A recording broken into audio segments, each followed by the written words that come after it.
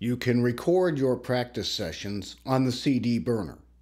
The CD burner records CDRs and CDRWs, but there are a couple of caveats. CDRWs are not playable on a regular CD player.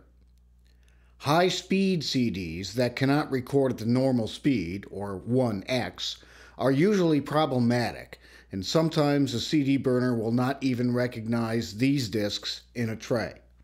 Printable CDs should also not be used. They are problematic and can damage the laser mechanism. It's easy to use. First, power it up by pushing the power button in the upper left-hand corner. Next, open the tray and put your blank CD in the tray. Push the open-close button in the upper right to do this, and be sure to put the CD in, label side up. Then, put the CD recorder in the record mode by pushing the record button. A thin red light on the record button indicates the CD burner is in the record mode. It's not recording yet, it's just ready to record. At this point, you could start recording, but it's best to first make sure you're recording at the right level. To do this, you have to calibrate the record level, and it's simple to do. Take the CD labeled tone disc, which should be on top of CD player 1, and play it on either CD player. The tone disc simply plays a constant tone, so whatever level you turn it up to, it stays at that level, constantly.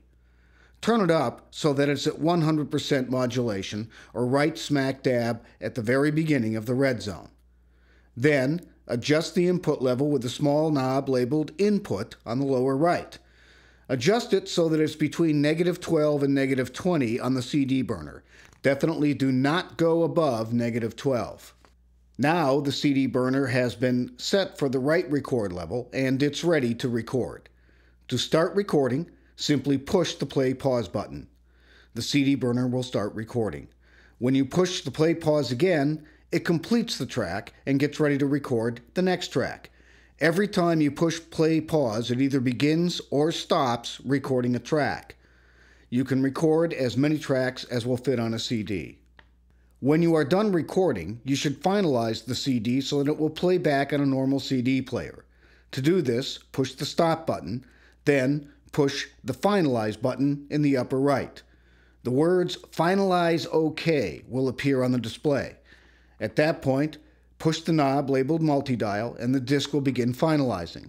Again, you push the knob labeled multi-dial.